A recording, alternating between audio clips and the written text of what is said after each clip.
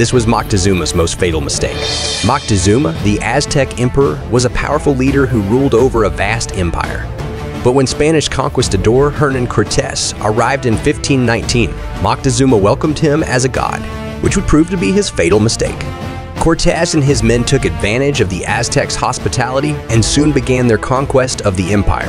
Moctezuma was taken captive and forced to negotiate with the Spanish from his own palace. The Aztecs, angry with their leader's submission to the invaders, revolted. In the chaos, Moctezuma was killed either by his own people or by the Spanish. With their leader gone, the Aztecs were defeated and their empire fell to the Spanish.